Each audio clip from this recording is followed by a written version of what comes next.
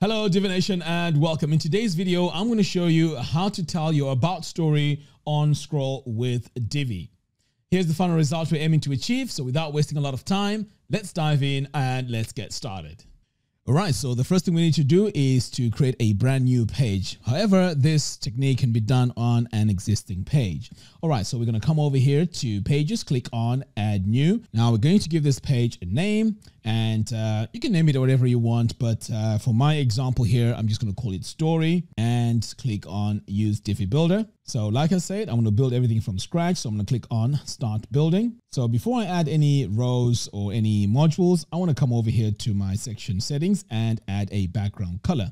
So I'm going to click here on background and add black as my color. So I'm going to click here on this plus button and just paste my color in here. And next we need to come over here to design, sizing. And what we need to do here for the minimum height is to set it to 100 VH. So that means everything is going to be visible on our main viewport.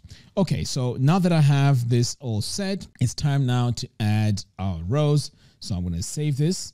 And then I'm going to come over here and click this plus button and add a single column. So now that I've added my single column, I also need to adjust my width because I want everything to be all the way to the edges. So I'm going to close this and then come over here to my row settings. So here I'm going to click on design, sizing, and I am going to just disable this and disable equalize column height. So for my width here, it needs to be 100% and maximum width is going to be 100% as well. Now it's time to add my padding. So I'm going to add left and right padding. So to do that, I'm going to scroll down here, go to spacing, and I'm going to add 20 VW, and this same amount needs to be applied to the right. So notice like that I can use this chain icon. All right, so now that I have this all set, the next step now is to head over to the animation tab, and the animation I am going to use is the fade. So I'm going to select it, and I'm going to start with the animation duration. So I'm going to scroll further down here and set this to 3000, and the animation speed curve is going to be ease in, ease out. So just leave the default as it is. And the repeat needs to be set to once. So again, just leave that as the default. Now let's go to our positioning. So I'm going to click on the advanced tab, position. Now we need this to be set to absolute. So I'm going to click on this drop down and select it. So the location needs to be centered. So I'm going to come over here and center it. Okay, so now that I have the absolute position and the location set to center, I'm going to save. And then now it's time to add our modules. So the module I'm going to add is going to be a text module. So I'm going to click here on this plus button and search for my text module and select it. Now we need to add some text in here. So you can add whatever text you want here. So I'm just going to delete what I have so far and add my text. Okay, so that's my text. I'm going to highlight it and set my paragraph here to heading 1. Now let's go ahead and stylize this text by coming over here to the design tab, heading text. And remember, this is on heading 1. So making sure that it's on heading 1. Our heading font here is going to be Nonito. So I'm going to search for it. And by the way, it's absolutely free. So I'm just going to search for Nonito and here it is. I'm going to select that. And my font weight here is going to be semi-bold and white so that it really stands out from the background because we have a really dark background there. Okay, so moving on, we need our size here for the text. So I'm going to enter my size and we want it nice and big. So while we're here as well, we might as well go in and set our sizes for the tablet. So here we're going to set it to 9 VW. It's always a good idea to go in and set your sizes for all your mobile devices. So for the phone tab, we're going to set this to 11 and just double checking here on the tablet. So on the tablet here, we have it as 9 and the desktop, this needs to be 7. There we go. All right, so 7, 9, and 11. Now it's time to set our scroll effects. So I'm going to scroll all the way down here. In fact, we need to be in the advanced tab, scroll effects. So the effect that we need here is going to be the vertical motion. So after you've selected vertical motion, you need to enable it. Right, so now that we've enabled it, we need to set our starting offset. So I'm just going to drag this slider down here to 100%. Okay, so here we're going to set it to 10. And over here, the fading is going to be 10 as well. And then I'm going to drag this to 50%. And we're going to set this starting offset to 0. Next, we're going to come over here to fade in and fade out. So we're going to go ahead and select it, activate it. And now it's time to set our settings. So over here, the viewport top, we're going to drag this all the way down to 0. So here we need to be at 55. There we go. So over here, we need to bring this down to about 62. There we go. And the fading opacity, we're going to set this to 0. And the midway opacity, 100% is fine. And then over here, we're going to set this to 100%. Right, so let's move on to our next item. And this is the scaling up and down. So I'm going to select it, activate it.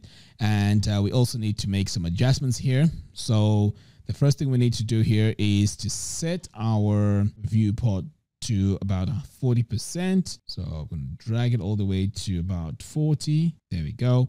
And then our starting scale is going to be 100%. So I'm going to drag this midpoint here to 74. There we go. And the mid scale is going to be 95%. And finally, over here is going to be 90%. So pretty much I've done all the settings that I need. We're going to save this now. So we need several of these. So we need to go in and duplicate this section. So let's go ahead and do that. So I'm going to click here on this little button here.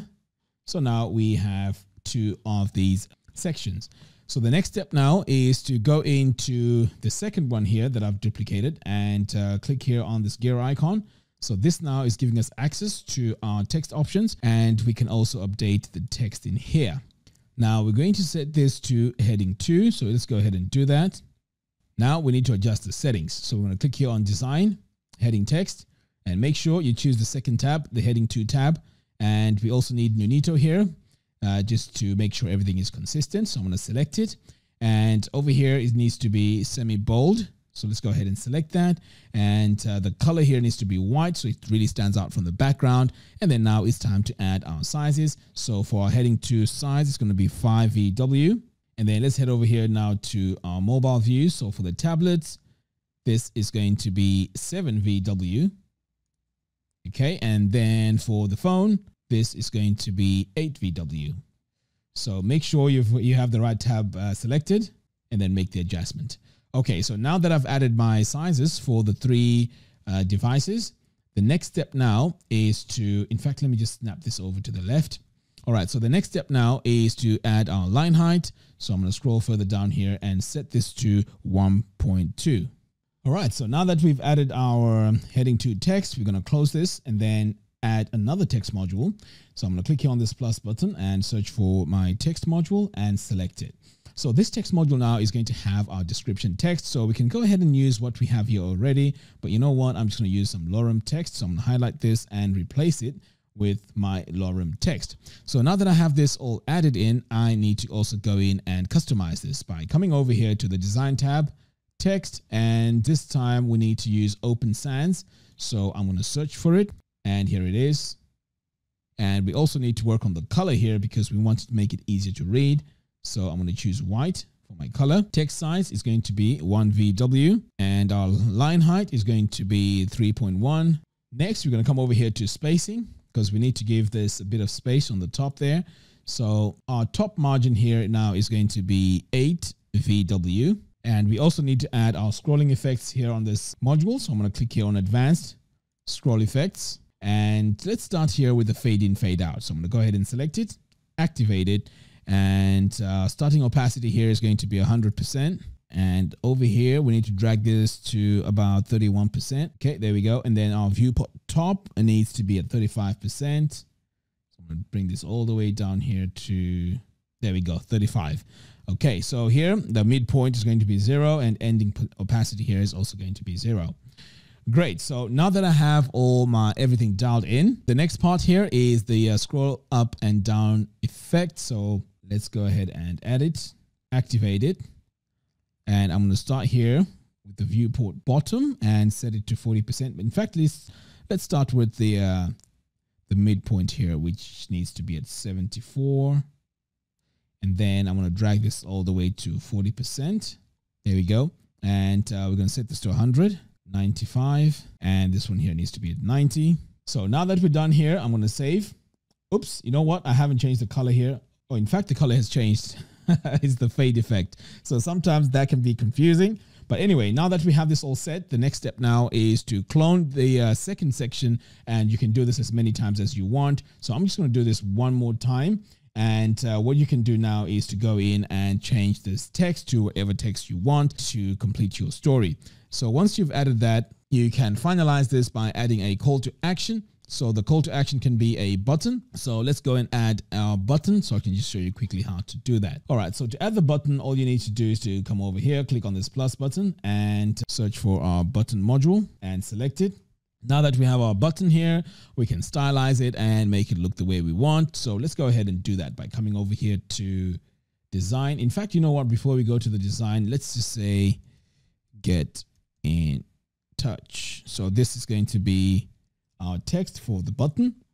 So now we can click here on design button, and we can now start working with our button text size, which we can set to 1 VW. Next, we're going to set our button text color to white. No, sorry, our button text color needs to be black. So make sure that this is all the way down here to black. Right, so our button background color needs to be set to white. So let's go ahead and do that. Now our border width is supposed to be at 0. Now moving forward with our button here, we also need to do further more adjustments. So for the radius, if you want to make it look like this, you can set this at 50 VW or even 100 pixels. It's the same thing.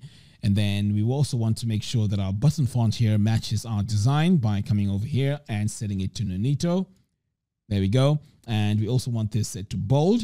And for the uppercase, you can make it uppercase or lowercase. This is all up to you. Right, so I prefer it to be uppercase.